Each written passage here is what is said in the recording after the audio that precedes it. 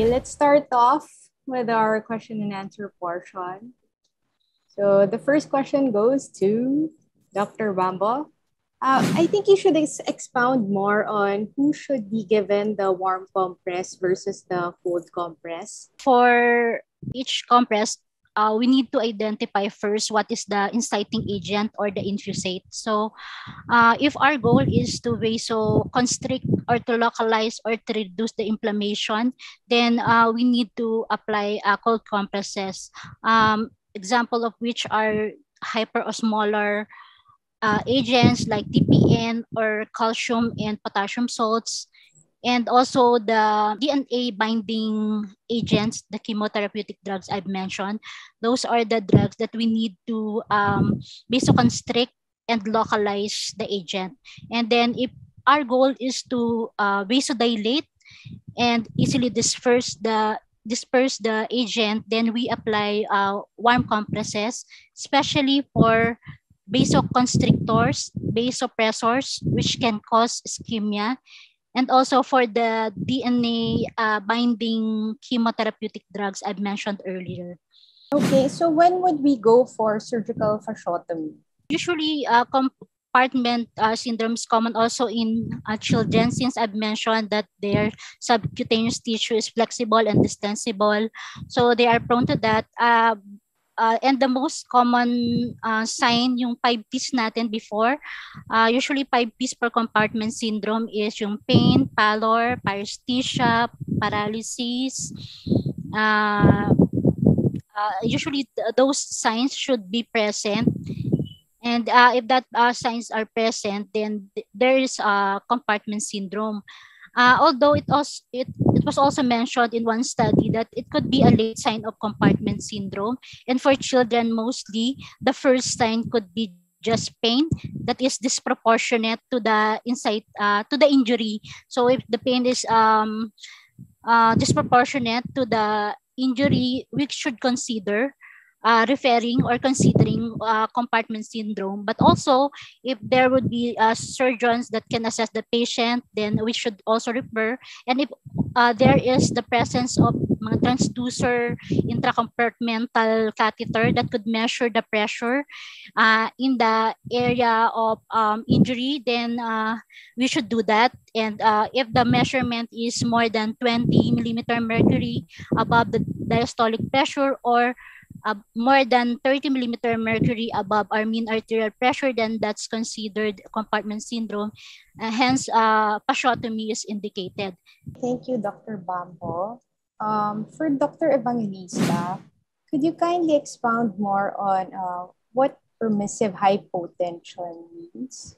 When you say permissive hypotension, it's like a controlled resuscitation. So it means that you judiciously do your fluid resuscitation in such a way that you target the minimum systolic blood pressure or even suboptimal blood pressure while waiting for a definitive therapy, like surgical intervention or embolization in hemorrhagic shock. Or sometimes we use it also in PICU if there's like uncontrolled or very severe hypotensive or refractory shock, I mean. The concept here is that you limit the fluids so as not to give your patients too much, because excessive fluid might cause coagulation, disruption of the clots. Secondly, it may also cause dilutional coagulopathy. In children, it may cause hypothermia. Also, it may cause excessive fluid and fluid overload that can cause release of cytokines and damage organ systems, just like what we see in abdominal compartment syndrome, yung mga intraocular compartment syndrome, etc. So basically in children, we do it very, it's monitored very in a controlled environment. So it's not actually done left and right, just like what I've mentioned in my lecture, because there are caveats. Like in traumatic brain injury, severe traumatic brain injury, of course, you don't do permissive hypotension because you have to maintain a certain cerebral perfusion pressure. So like in children, there it's approximately like 50 millimeters mercury, as compared to a thoracic hemorrhagic shock, wherein you may do permissive hypotension because it's here that you control the dissolution of clots, the dilution of coagulopathy, etc. So the thing is, if you do that, you have to be with somebody who's knowledgeable of the idea, like an intensivist or a surgical critical care specialist. So that depends on the case itself, right? Yes. And maybe the other parameters like the heart rate, we can't let it increase too much, ganun, mga ibang parameters. No? Yes.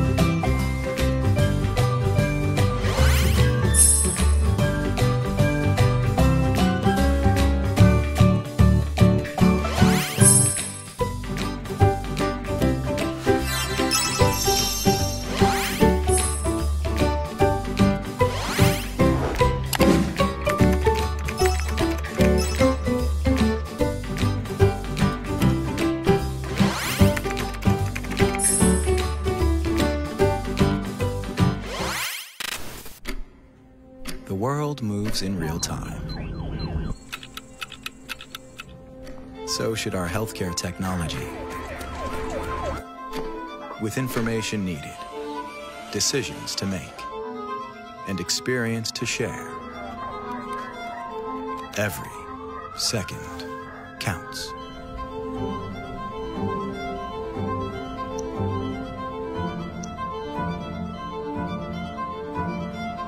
Live integrated tele-ultrasound enables real-time communication, remote collaboration, confidence, knowledge, and learning.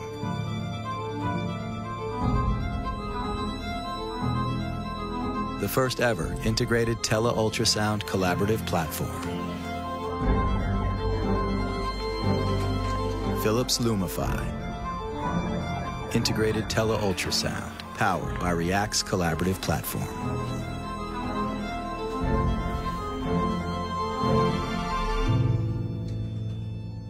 Innovation and you, Philips.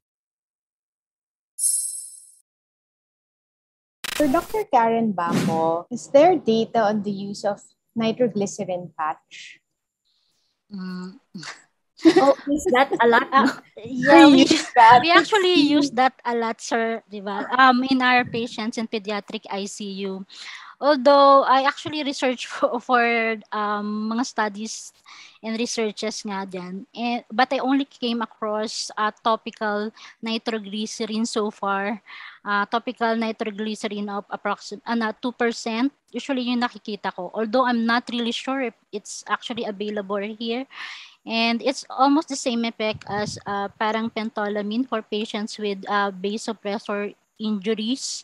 So yung mga nagka-ischemia, I think wala lang ako nakakitang data or researches, but I think it will work the same. So for localized injury. And we've used it and we've seen it's its been effects. effective, right? Yes. Minsan. In some nga. Yeah. Sige. Earlier, Dr. Bambo, you showed us a slide wherein manual extraction was being done. Yung maraming puncture sites, ganyan. Who is allowed to do that? Is it the nurse or the doctor, or should we call in our plastic surgeon? Actually, since it's probably new practice here, no, or some lang yung nagpa-practice here in the Philippines, but abroad actually they do it. Even yung mga nursing practitioner, mga ganon, yung mga advanced nurse or they have skills for that. Maybe we can train both nurses and doctors to do that kasi hindi naman siya talaga, parang IND lang ang ginagawa sa kanya. So if a flush mo lang din, parang insertion lang din. So I wouldn't mind kung skilled naman or trained naman yung nurses, they can also do that. For Dr. Evangelista, we have a question here. Fluid creep is quantitatively the most relevant fluid in the PICU. What future research efforts the healthcare providers have to reduce the inadvertent water and electrolyte burden and improve the quality of care of critically ill children? Alam mo, I tried to search on researches in children, but unfortunately, I haven't found any. But in adults, marami silang research in terms of permissive hypotension. So they actually test the different systolic blood pressure that's allowable for a certain condition. Yun nga, like in traumatic brain injury, parang they allow 90 to 95. In non-traumatic brain injury cases, they have researches that say na 80 to 90 is permissive. Some would actually say that 60 versus 70 and 60 is better, no, because it's more the fluid. The introduction of resuscitation is more controlled and the fluid overload is less.